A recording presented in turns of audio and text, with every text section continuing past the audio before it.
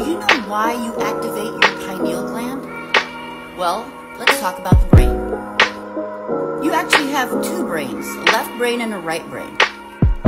Sitting directly in between is your pineal gland, represented in blue, and your pituitary gland, represented in red.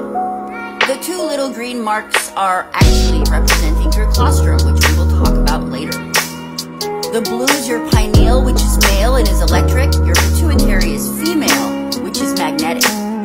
There is a monthly process where your colostrum produces a Christ seed oil that drops down to your sacral chakra, sits for 2 days, and then travels back up your sushumna to meet up with the pituitary